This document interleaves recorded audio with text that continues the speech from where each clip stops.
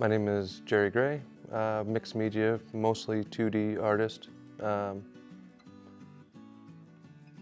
Yeah, that'd be the mixed media for the most part, mostly acrylics, illustration. I grew up in an art supply store, so I've just always messed with a little bit of everything. And over years of messing with a little bit of everything together, I've learned how to layer materials pretty well. And I look for new materials to work on or with, from acetate to veneer to wood or different papers or found object kind of stuff. Some of the ideas have been brewing for years, and some of them just, I gotta get them out immediately. And then they have evolved through different pieces from that point, like over years, you know, like kind of revisiting ideas that I had.